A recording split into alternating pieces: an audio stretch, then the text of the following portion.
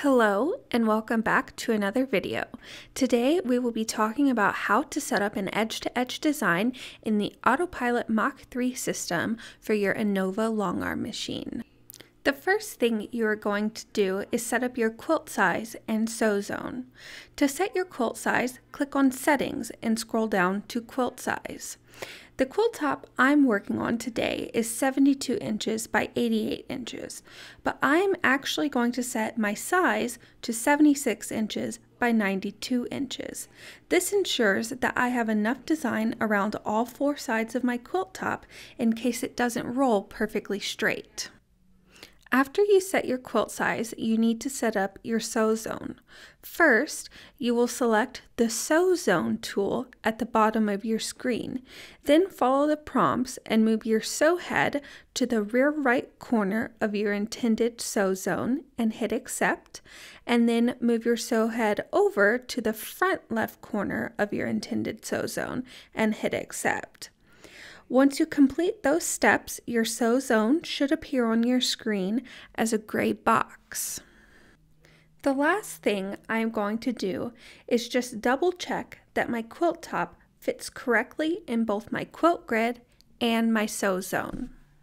To do this, I am going to move my machine head over to the left edge of my quilt top and check the screen to make sure my crosshairs are in both the quilt grid and the sew zone. Then I'll move the machine head to the top edge of the quilt top to check, and lastly the right edge of the quilt top to check. Once I am satisfied that my quilt top fits correctly in both the quilt grid and the sew zone, I can start setting up my design. The first thing I'm going to do is select the design I want from my pattern pad. For this quilt, I know that I want to use the design called Soho, so I'm going to scroll through until I find it. When I do, I can just click it and drag it over onto my quilt grid. Now that I have my design selected, I can play around with the sizing. One of the most convenient tools with INNOVA is the Actual Size tool. When you click this tool, you can see the actual size of your design. And what this means is each one of the squares on your grid right now represents 1 real inch. This is especially helpful because you can determine the size of different elements within your design and adjust accordingly to best complement your quilt top. Once you play around with the proportions and get the design to a size you are happy with, you can go ahead and create the edge-to-edge. To do this, I'm going to select the edge-to-edge tool, and under the settings for this tool, I want to make sure trim is selected and that the edge-to-edge width and height matches that of my quilt top, and then I can select generate edge-to-edge, and our design will populate on the quilt grid. Now on here, I don't really care for the gap in the spacing, so I'm going to manually click and drag one of the rows and nest it into the row above it. And once I release, all of the rows will snap to have the same spacing, and I will just go over and reset my offset to 0 because I didn't place it exactly center, but I want to make sure it is. And so now we have a full edge-to-edge on our quilt grid.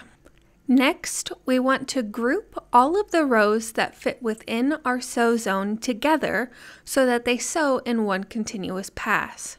To do this, we will go up to the Group tool and select Link. Then, starting from the top of the quilt, we will select each row in order going towards the bottom.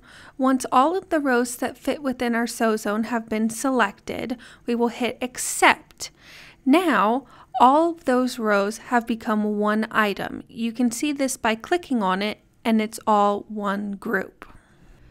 The last thing we have to do before we are ready to stitch this out is trim our design. Earlier, when we set up the quilt size and the quilt grid, we made it about 2 inches larger than our actual quilt top on either side.